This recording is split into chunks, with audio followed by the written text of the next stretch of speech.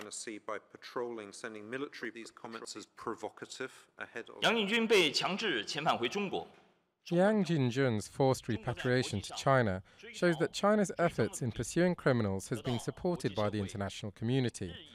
It also shows that no matter how long or how far corrupt people run, we will bring them to justice. 跑多久，我们都会全力将他们缉拿归案。